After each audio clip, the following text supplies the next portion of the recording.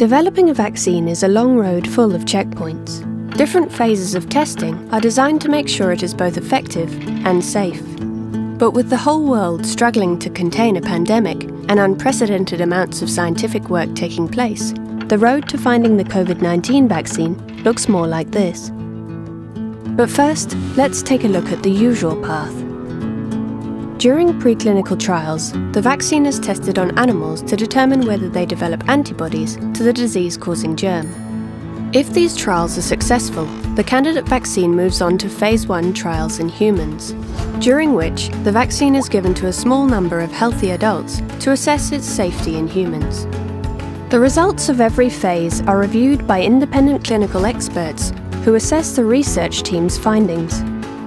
Sometimes they'll pause the trials to check the results, always making sure the candidate vaccine is safe. The next phase involves testing a larger group of people to find out the appropriate dose, whether it stimulates an immune response, and of course, to assess its safety. Once the results have been checked by the independent expert observers, the candidate vaccine is evaluated among thousands more volunteers. This phase determines whether it is effective against disease. If the answer is yes, the vaccine is independently assessed by regulators for effectiveness, safety, and manufacturing quality. It is also assessed by independent policymakers who determine the best way to use the vaccine. If the assessment meets the regulatory standards, the product can be authorized for use, and the vaccine is then ready for licensing and registration. Once that happens, the approved vaccine can be used in the population.